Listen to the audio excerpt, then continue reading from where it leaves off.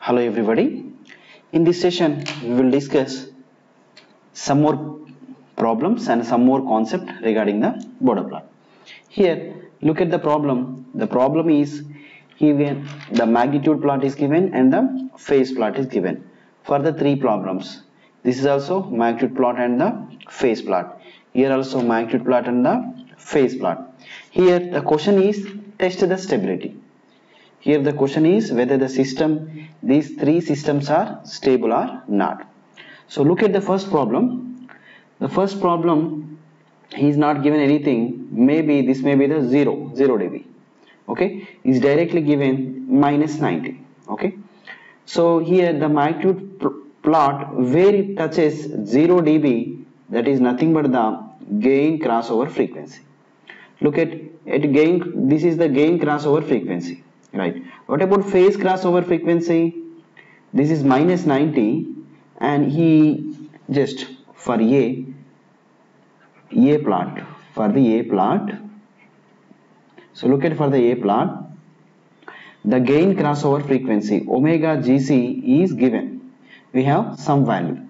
Look at the phase crossover frequency. Phase crossover frequency means where the phase touches -180 degrees. So here the complete -180, but we don't know where it touches -180.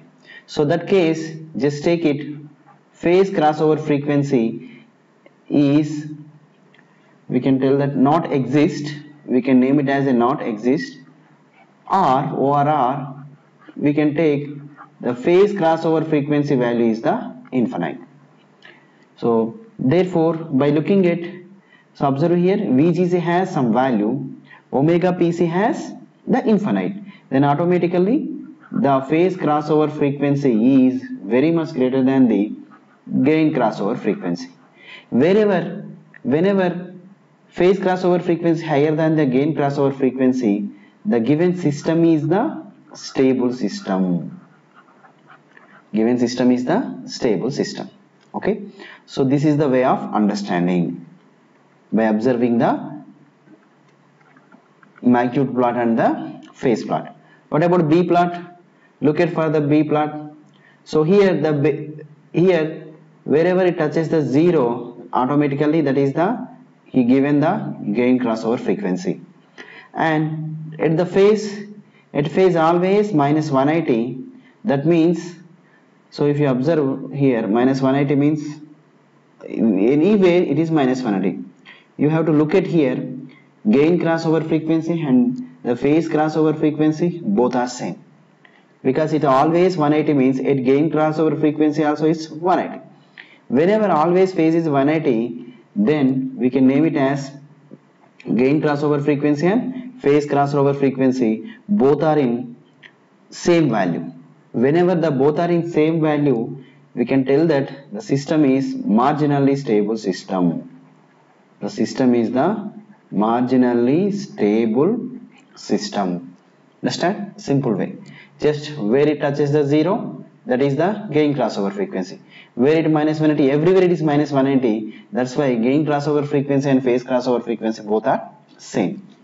Next, what about the third point? Look at the third plot. For C plot, here we have, this is the gain crossover frequency. Gain, it touches the 0, that is nothing but the gain crossover frequency. That value is the 0. And what about the phase crossover frequency? Here always -270. From 0 to some frequency value, it is the 270. Okay, yes, but before -270 means it may be very very less value. It has omega frequency is, so we can name it as omega PC is less value, because maybe somewhere we don't know. So whenever the plot is like this, you can directly take the phase crossover frequency value is the 0. Then phase crossover frequency is the 0. So omega GC is not 0, omega GC has some value. So we can write like this.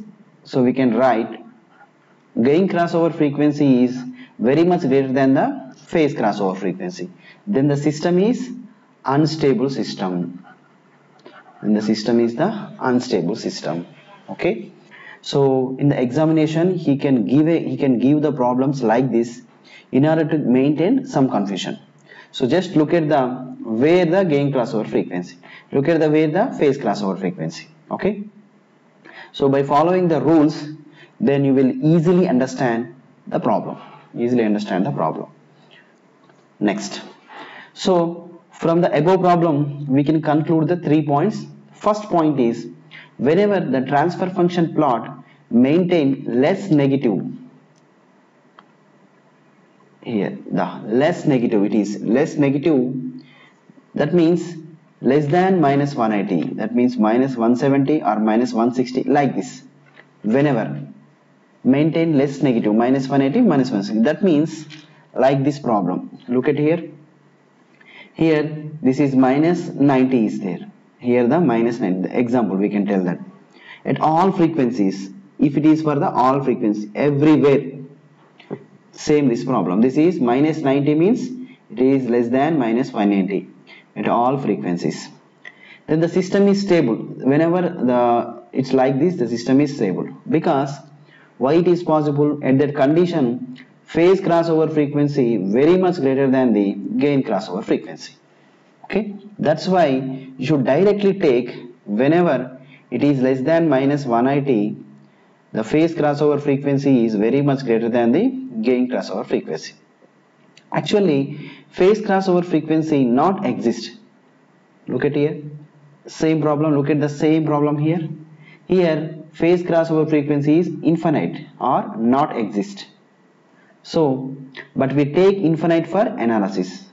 But understanding, for analysis, we should take the infinite frequency. This is the first point.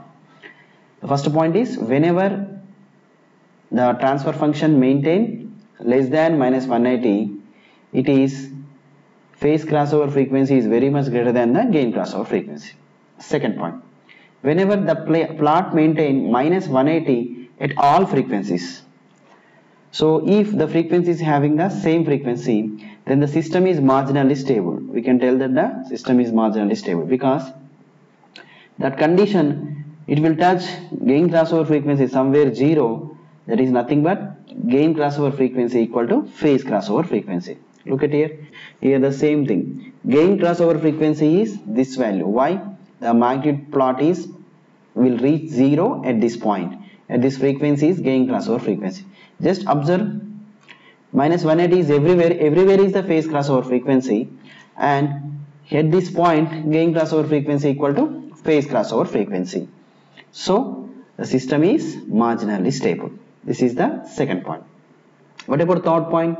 Whenever the plot maintain more negative than minus 180. If it is more than the minus 180, that means minus 190, minus 200, like this. Then the system is unstable system. Then the system is the unstable system. Further condition, gain crossover frequency is more than the phase crossover frequency. So that why it is at that condition, you should take phase crossover frequency value is the 0. So in order to understand this, look at the example. Here we have some gain crossover frequency, and phase crossover frequency starts from directly minus 270. It is more. Whenever it minus 270, then you should take, it is phase crossover frequency must be 0. Must be the 0. Okay, for the phase plot. So that's why the system is unstable system. Okay. So by giving these small